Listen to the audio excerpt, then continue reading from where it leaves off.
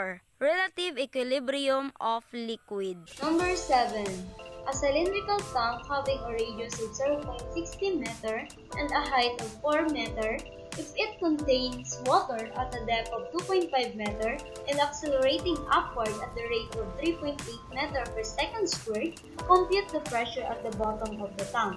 So first, let's draw the cylindrical tank, which is this. Just don't mind drawing because I am not good.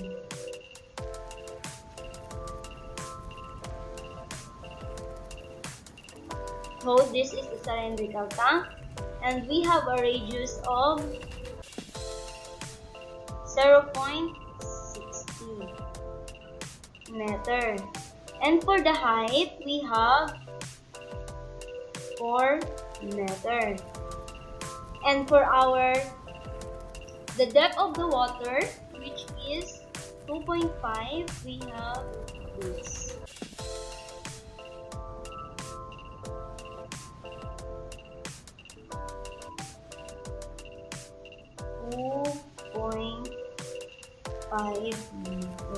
And this is the depth of the water.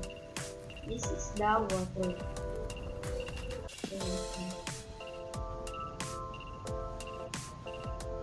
And accelerating upward at the rate of 3.8 meter per second squared. And it is accelerating upward at the rate of, it would move upward at the rate of 3.8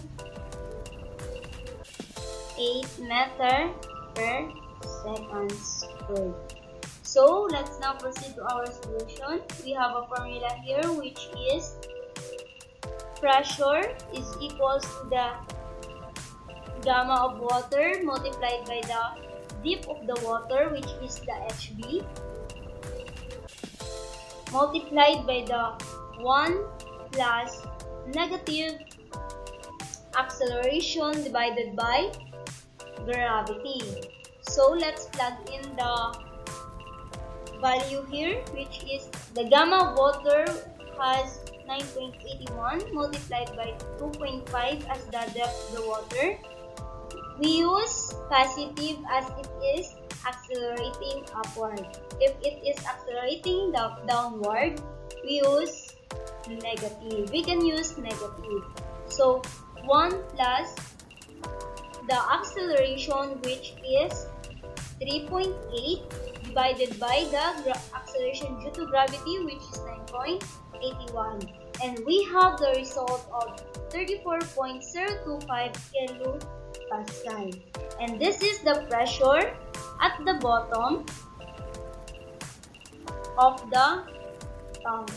This is our bottom, and this is the pressure at the bottom, which is we have 34.025 kilopascal.